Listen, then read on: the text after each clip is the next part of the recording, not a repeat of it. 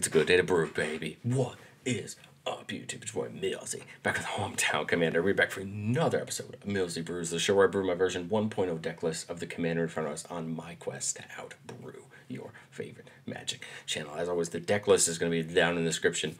For anyone who's interested, please use it, test it, do whatever you want with it.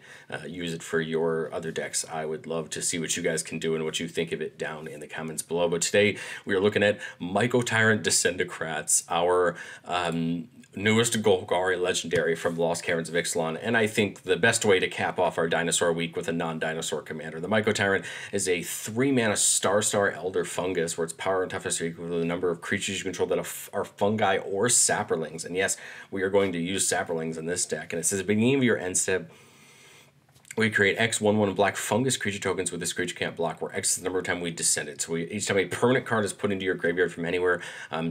Through some rulings that I've found out before we start this episode, tokens do not count for descending, so we do need to be a little bit careful, but I think we still have the near-perfect setup to both care about Descend and care about Aristocrats in this deck. Aristocrats is a term we use in Magic to describe a deck that sacrifices tokens and small creatures for benefit, and believe me, this deck is going to do a very good job at it once we get it going. Not only because Mycotyrant makes us fungus tokens, but because so many of our fungus creatures care about sapperlings, and we'll get into that in 1 second. I want to talk about how are we going to descend, how are we going to get permanents into our graveyard. And I'm going to go through some of the best cards in the deck I think that are going to help us do that consistently. Skull Prophet is a creature for 2 mana that can tap for a mana, or we can tap to put the top 2 cards of our library into our graveyard. If either of those are permanents and we have the Mycotyrant out, that's going to start stacking up our Descend counter for that turn. Life from the Loam was a pretty popular spell that returns up to 3 target lands from our graveyard to our hand, but it says if you would draw a card, instead you may put exactly 3 cards from the top of your library into your graveyard and return Life from the Loam back to your hand. What Life from the Loam will do effectively is we'll play it, getting the lands back, putting it in the graveyard, and the next time we draw, we do Descend and get Life from the Loam back, always kind of putting our things into our graveyard as we go along. Both Deadly Dispute and Village Rites have a chance to do this for us. Deadly Dispute says we sack an artifact or a creature, draw 2, and make a treasure, and Village Rites says sack a creature and just to draw 2. If we sacrifice a non-token creature, this will trigger Descend for us, or if we sacrifice a non-token artifact for Deadly Dispute, this will do that for us and allow us to get that other Descend trigger while also drawing cards. Plumb the Forbidden is a very similar card, allowing us to sacrifice 1 or more creatures. When we do, we copy it for each creature sacrifices way to draw a card and lose a life. Again, for every non-token creature we sacrifice, we're adding to that Descend counter for the rest of the turn.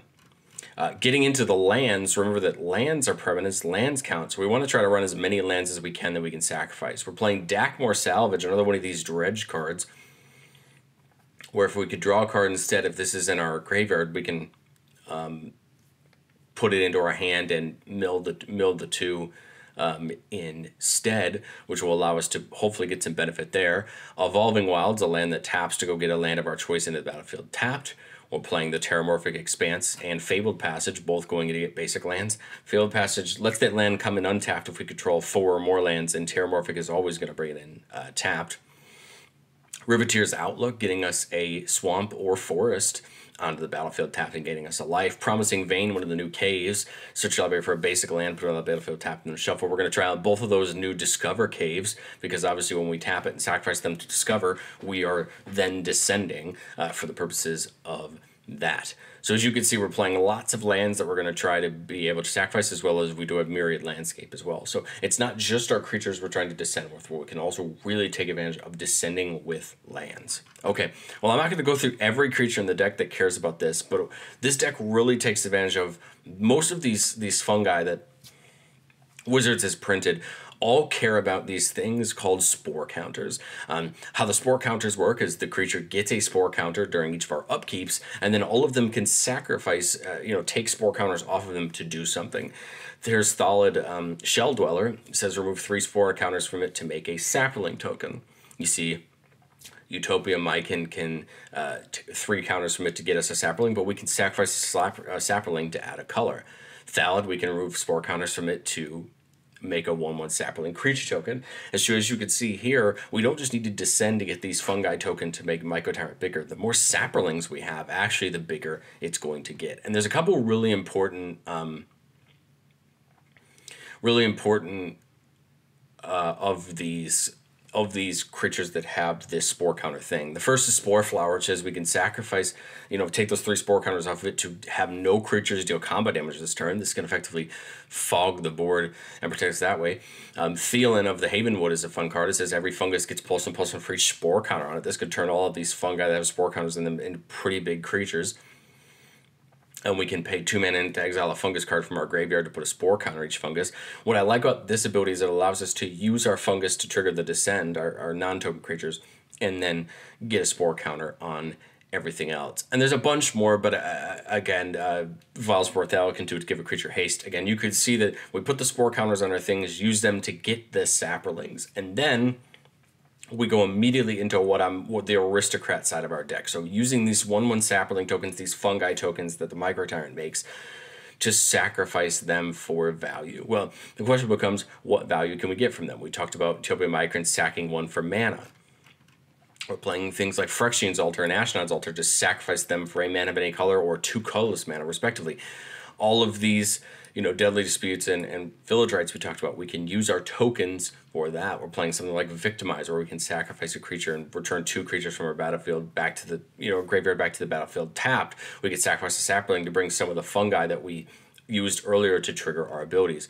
But what we really want to do is use the death of those creatures, not just to get us benefit, but to start hurting our opponents. And I think 2 of the best cards we have access to, and we can always add more if we wanted to. The first is Zulaport Cutthroat. Whenever enter another creature we control dies, each opponent loses a life when we gain a life.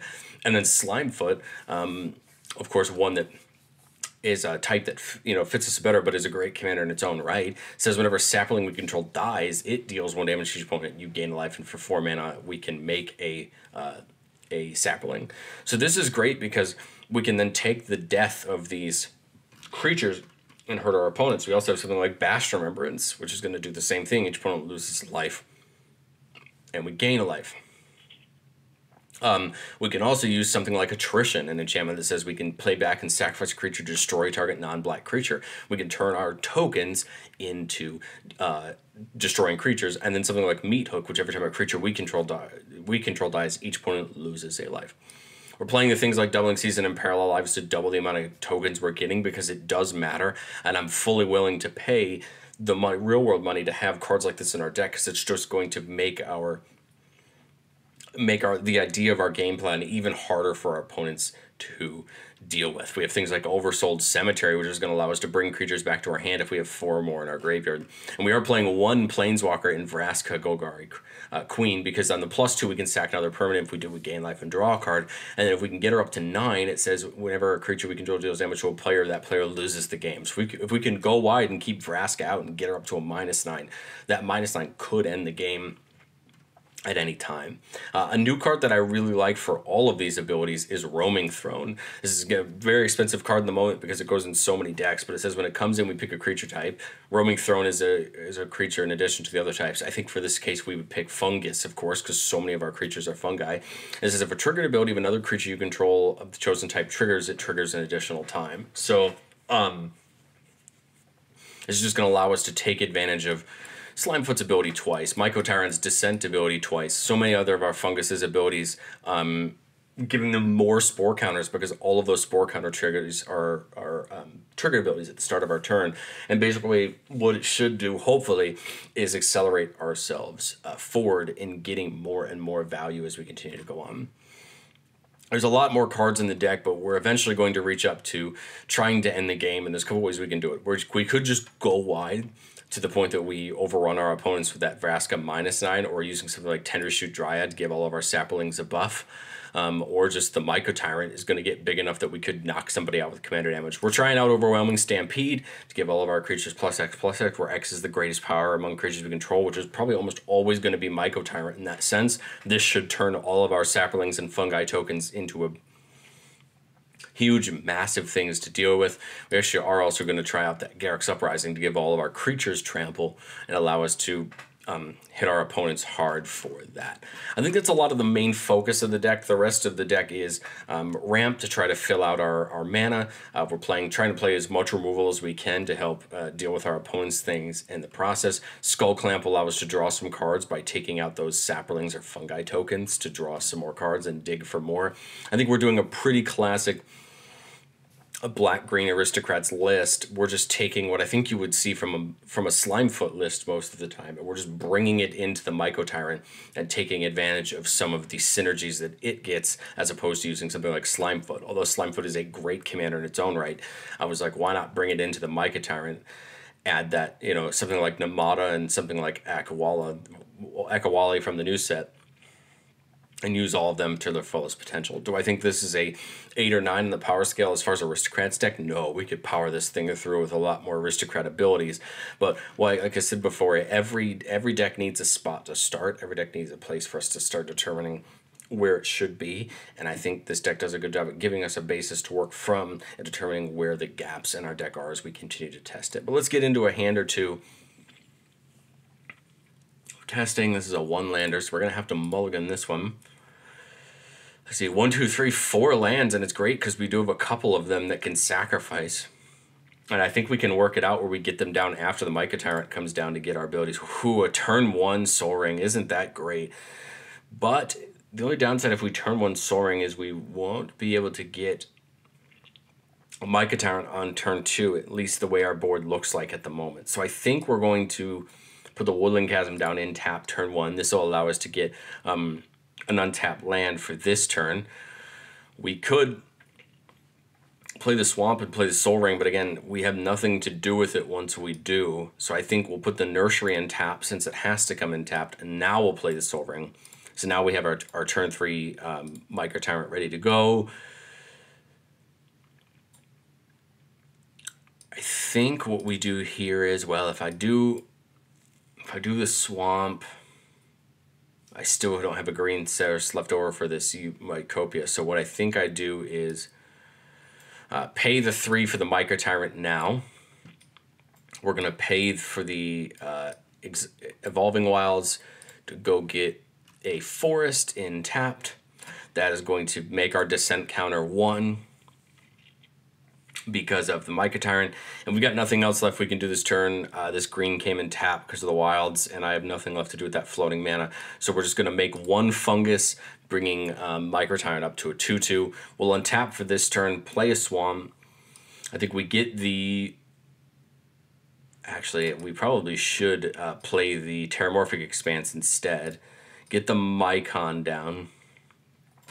And we can Kadama's Reach, so we're going to basically... What I would do is I was actually playing... I have enough mana to do this Terramorphic Expanse and the Kadama's Reach at the same time.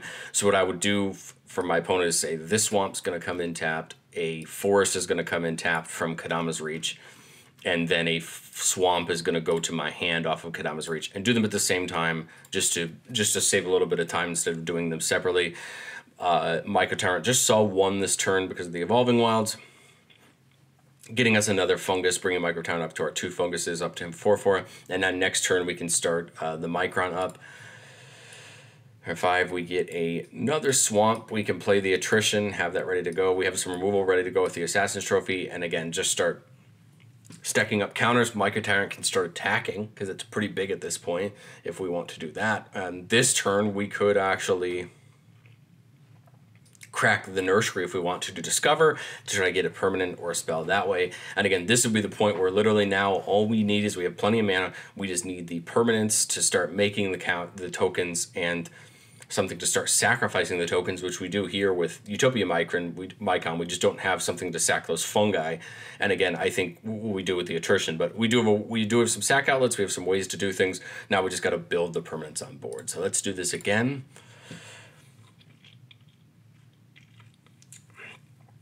Three-lander with the Utopia Sprawl. We have a couple things we can put down. So I like this hand, even though it doesn't ramp us up super early into the Mycotyrant. I'm going to put the Forest down. I'm not going to use this Fable of Passage just in case we draw more lands and we can get the Mycotyrant down before we use it. Turn 2 here, get the Shell Delver down. Now we can start getting the Spore counters going. And here we don't have a choice. We ran out of our available options as far as that goes, so we got to crack the... we have to crack the Fable Passage now because we don't have a choice. We still only have 2 mana this turn, and I don't really see anything worth it, so we're going to kind of call it, let it go there. All right. Turn 4, we can get the Mycotyrant down, and this now has, what, 3 counters on it, so we could use this to get a Sapperling, but I think we probably just wait. The next turn, we see an Acropolis that comes in tap. Having 4 mana, we can Fungal Sprouting, but I don't see the real reason to because Mycotyrant's only a 2/2, so I'd probably get the Germinator down. Next turn, we have 5 mana. I like the idea of getting this Bastion down. I also like the idea of something like Mycolith. We would have access to, what, one token, so it would come in as a 6/6, getting us 2 Sapperlings each turn, which I actually don't think is a bad idea. I think that's probably what I would do here at this point. Oh, that's right, we only have 4 mana because the Necropolis came in tapped. So I'd say let's probably get the Bastion down. This turn, I would get the Mycolith down and get those tokens on the Mycolith by sacrificing the Sapperling we can make now.